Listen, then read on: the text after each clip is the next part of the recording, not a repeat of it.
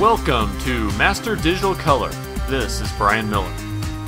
In Master Digital Color, you learned how to use the Clicatone system to make grayscale halftone images. Today, I'll show you how to make your own halftone patterns that you can add to any Clicatone image. Let's start by creating a new document in Adobe Photoshop. Let's make this one 30 pixels by 30 pixels. The important thing is to create a canvas size that's perfectly square.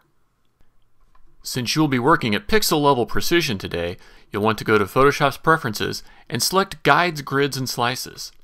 From here we can set up the grid to be pixel level perfect. Since this document is 30 by 30 pixels, I'll set up a 30 pixel grid. The grid shows us every pixel in the document, which will allow us to line our elements perfectly to create that pattern. There are many tools we can use to create our pattern. We could use the pencil tool, the brush tool, the line tool, but today I've decided to use the shape tool. And you'll see from the shape tool, there's many built-in shapes to use. And today I've pre-selected a star shape. I want my pattern to be a reverse pattern, so I'm going to start by filling the canvas with black. Next, I'm going to create a new layer. I'll name that layer Star.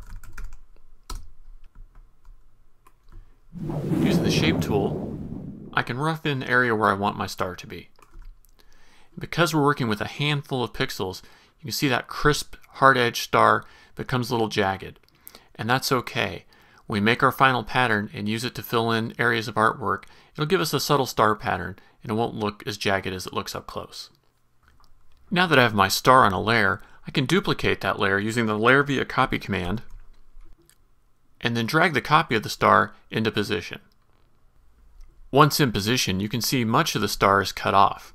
I'll need to replicate those areas at the top and the left-hand side of the canvas to give us our nice continual pattern.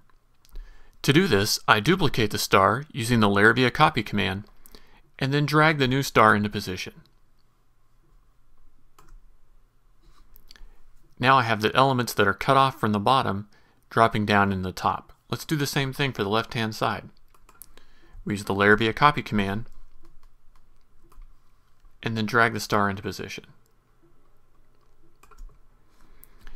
Now that our star is in position, we're ready to make our pattern. First thing we want to do is flatten our image. Then we can select all, and under Edit, define pattern. We can name this pattern Reverse Stars and click OK. Now you've created a new pattern and you're ready to use it with your Clicatone images. If you're already using Hi-Fi's Clicatone action set, adding extra patterns is a snap. If you haven't done so already, start by loading the Additone action set.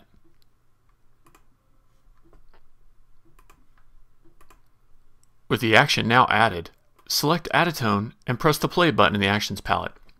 You'll be prompted to choose the halftone pattern you would like to use. Let's select the reverse stars that we created today and click OK. And now the reverse stars have been added to the list of halftones that you can choose from. Using the steps from the Clicatone tutorial from Master Digital Color, you can now add your new pattern to your artwork. In this example, I've swapped out the 30% Clicatone pattern for the reverse stars we made today, and you could do the same with any pattern you make. If you create many halftone patterns, you may want to save them and share them with others. You can do this using Photoshop's Preset Manager. With the Preset Manager open, select Patterns, and then you can select the patterns that you want to export. I'll select the patterns that I created today, click Save Set, and now I can give those a name. I'll name these Additone and click Save. You can trade and share pattern sets with your friends. Using the Preset Manager, click Load, load a new pattern set, and you're ready to use these patterns with your Clicatone images. It's easy to share your Clicatone patterns with other Master Digital Color users.